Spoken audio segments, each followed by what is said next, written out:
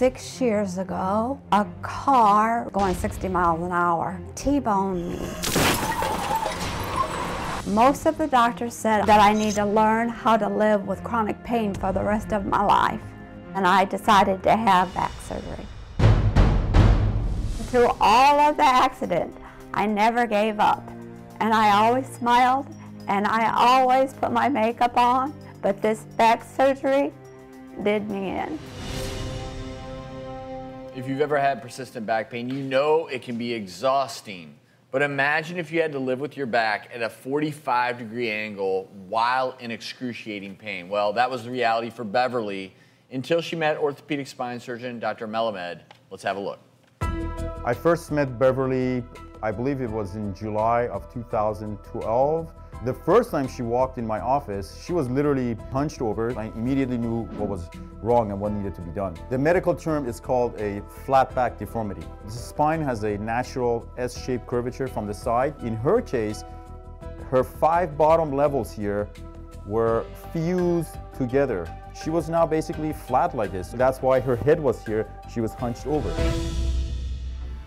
In order to create the normal curvature of the spine, you obviously have to restore that alignment. This is a very complex and dangerous operation. You know, most spine surgeons don't do this.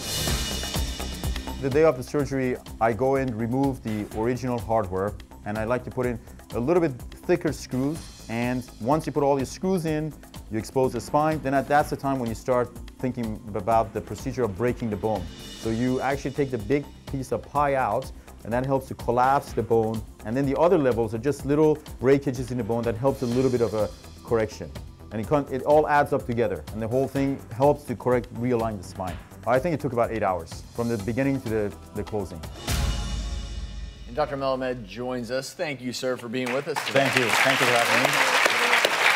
Now, flat back syndrome, how many cases do you see? How often do you see this? You know, flat back cases, they used to be very common in the older days where we didn't really understand spine surgery. I'm talking like maybe 20, 30 years ago. But as time has gone on, we understand spine surgery a lot more. So you don't see as much. I'm a little bit more biased because I'm seeing more of it. I'm getting more referral to fix these kind of problems. Walk us through what you're doing here. So the area you see, it's the shaded area is the bone to be removed. That's the angle, the wedge you're going to take out. The screws going above and below to stabilize the spine. You expose the nerve and the spinal cord, you protect it, then you protect the spine in the front as well, and then you put your rod to stabilize it, then you come with the chisel, you remove the bone around the nerves, and then you slowly, that helps to collapse the spine back down. The spine, you can see, comes back, and you can see how the curvature is starting to get restored. It has to do with the way you take the angle of the bone away. Wow. So that curvature, it's the curvature of the spine, we've talked about before on the show. There's 3 parts of your spine: cervical, thoracic, and lumbar. And we actually have some x-rays to show. X-rays, if you want to take us through these, we have her x-rays before surgery and then after surgery.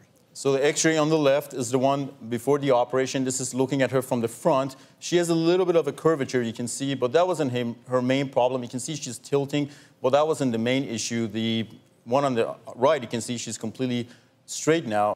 So you're seeing one curvature, but there was the other curvature as well. The curvature that forced her to basically be at a 45-degree angle forward. I mean, literally, because the spine was like flat now, so her upper part was now basically bending over this way. So she was basically completely hunched over. So you corrected, in a way, 2 curves. Because it's all compensation. So what happens then when you bend over like this, a lot of times the patients start doing this to look up straight, and they start getting neck pain. Then they think something is wrong with the neck, but there's really nothing wrong with the neck. It's actually the lower part that's the problem.